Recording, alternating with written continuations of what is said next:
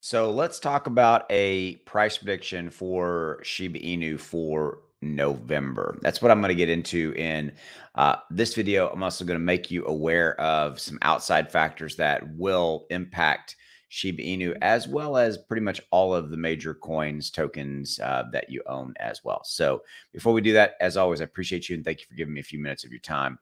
And let's get into this. All right. So with that said, all right, we've got a situation playing out where right now, as of the recording of this video, the market is lifted. Bitcoin and Ethereum are both up 2.5, 3.5% respectively. The overall market's up 2.5%. We have the jobs report coming out from the U.S. Department of Labor Bureau Statistics. I always get that one wrong when I'm trying to talk about their department. This is a key report looking forward. So this will impact Shiba Inu, just FYI, okay? And it will impact kind of a price analysis and price discussion, okay? So we've got that coming out. And then also we have the CPI Consumer Price Index report coming out on November 14th, which is about 10 days away. Okay, beyond that, just making you aware of kind of some factors that are out there. So SHIB itself on the 24-hour is up 3.6%, and on the 7-day, it's up 15+%. Okay, so it's looking pretty nicely. I think that this is a lift that we're seeing across the board in Bitcoin, Ethereum, and even Shiba Inu kind of before this jobs report is coming out. And hopefully this jobs report will not be hugely bad and it will be kind of in line with expectation, because this is a report that it goes into the Federal Reserve and what do they do about raising interest rates and all that kind of stuff. Okay. All right. So as far as November looks, if we look back in what happened in October, pretty much the last month, we had this really fairly long time right here of sideways consolidation, basically building consensus. And then we had these moves up accordingly. Now these moves up look dramatic. So we did in this period drop a zero and kind of go backwards a zero to 5 zeros and a number. Now we're back to 4, obviously 4 zeros and a number. We're currently at 4 zeros, 1, 2, 3, 9, up 3.8%.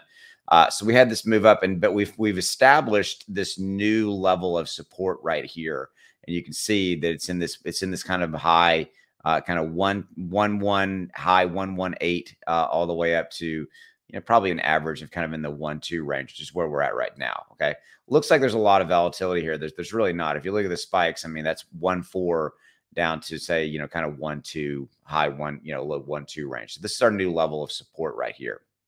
Okay. And you can really see it here. If you look at the 7-day, it doesn't look as dramatic. Again, we have a level of support. I kind of expect from a November price prediction standpoint for Shiba Inu to really stay within this range. Okay. We don't have any major catalysts coming from Shiba Inu. We are awaiting some type of a medium/blog update, which is how historically the team has updated us. We are awaiting that. And so when that comes, now they just dropped the massive 1,000-page kind of like the guide and the lore and the background for Shiba Eternity. They just dropped that within the last 24 hours or so. So that's a pretty significant thing.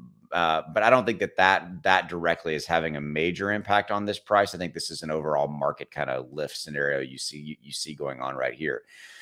So when we get the update from the team as far as this blog medium update, it's like basically it's going to be a blog style, and it's going to kind of touch on every single component of the Shiba Inu ecosystem, and they give like specific dates or as much as they can, right?